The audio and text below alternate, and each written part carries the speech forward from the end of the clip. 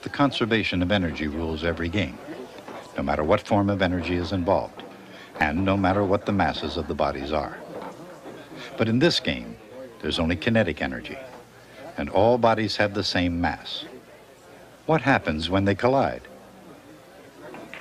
Momentum, P, is a vector quantity that's the product of the mass of an object times its velocity. In other words, the velocity is equal to the momentum divided by the mass. Kinetic energy, K, is 1/2 mass times velocity squared.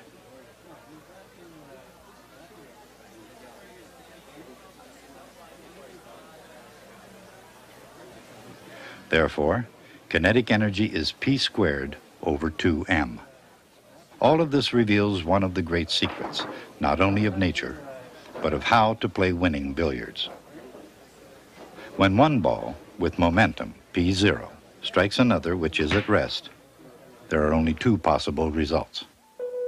After the interaction, each ball has some momentum, P1 and P2. According to the law of conservation of momentum, P0, the initial momentum, is equal to the final momentum, P1 plus P2. This is a vector equation. The three vectors form a triangle, and in this case, a very special triangle.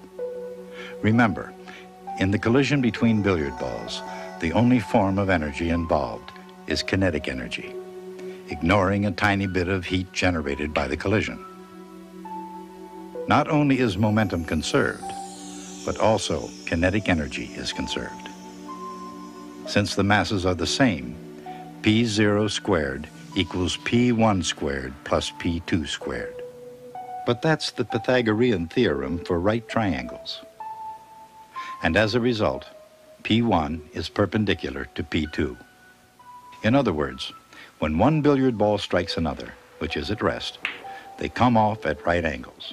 That's one possible result.